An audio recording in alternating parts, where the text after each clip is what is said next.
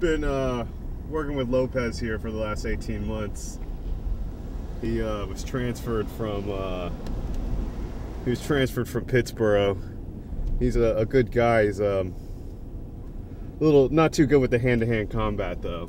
Just because I get my manicure, you don't have to say I'm bad at hand-to-hand combat. I like to keep my nails pretty, you know. So today we're going to be serving a warrant on a suspected drug dealer. His name goes by the alias of Snake Jackson, and he's been pushing large amounts of marijuana, cocaine, amphetamines, caffeine, whatever he can get his hands on.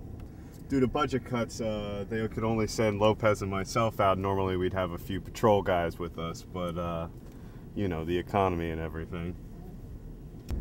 I tend to forget my gun every now and then, but on occasion I bring my whip, and the prisoners, they seem to like it. Lopez likes to whip it out. I'm hungry. I think there's a taco truck to the right. We go see Jose. He gives us some enchiladas and shows us little Maria. You like Maria. I like Jose. Why are you so upset? My fifth wife just left me. Oh my goodness. It's just crazy. What'd she do? She ran off with the UPS guy. In fact, he delivered a package, picked her up, and she just left. Pepito? Yeah. Oh my goodness. I thought he was gay. I like that guy. You know, you don't have to be upset. I'm not upset. You look so uptight. Smile a little bit.